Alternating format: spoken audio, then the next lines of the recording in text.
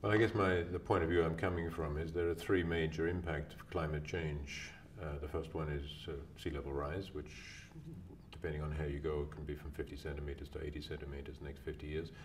The second thing is that there's more water, obviously, in the world. There's more rainfall if you take the total average rainfall. So it's a misconception to talk about water scarcity. But what's happening is the water is falling in a different place. So that means that we have to re-engineer the world, basically. And the third one, which you hear very little about, is the actual humidity that's changing, and that has enormous implication for agricultural funguses and so forth. They're going to breed totally different. Dengue fever is going to move south and so forth. So you've got these things happening. So then you have to ask the question, well, given the world's resources, how are we going to respond? And the human nature is, well, it's not such a big problem.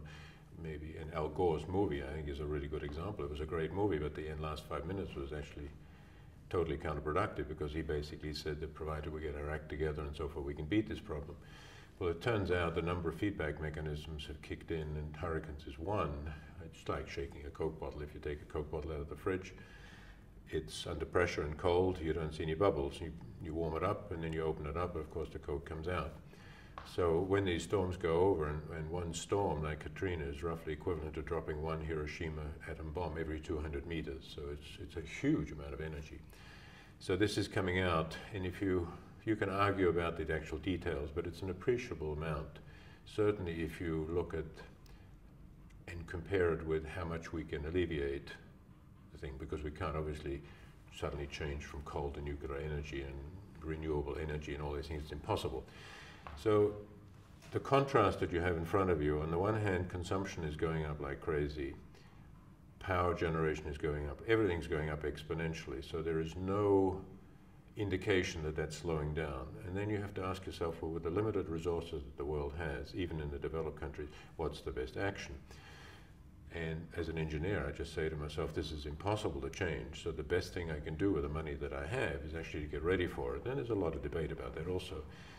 But there's actually no genuine attempt, and I think that came out in this morning's session. Again, I'm going to ask the simple question. I was heartened by Europe's recognition that there is a problem. I'm very heartened by the technology. In other words, we do begin to be able to predict things pretty accurately. But nobody's actually thought of the fact that in Katrina, they built a new dike, which was 170 miles long. Actually, it was 170.79 miles long. And that was a major engineering feat to build that in a year and a half. If you now take Bangladesh, the UK, and et cetera, I mean, you're not talking about 170 miles, you're talking about thousands of kilometers of dikes and so forth. It's physically not possible.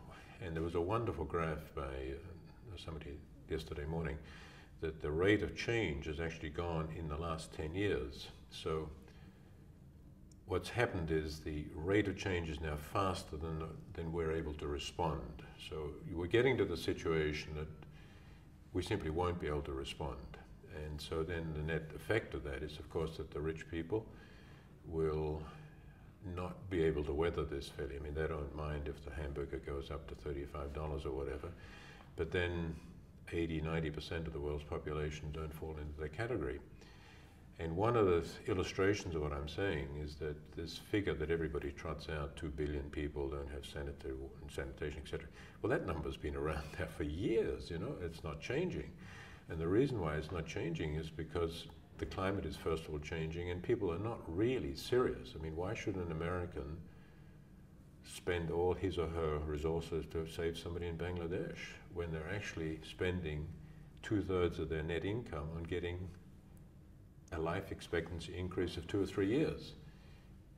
You know, it's human nature, it's genetic that we look after our own survival and so forth.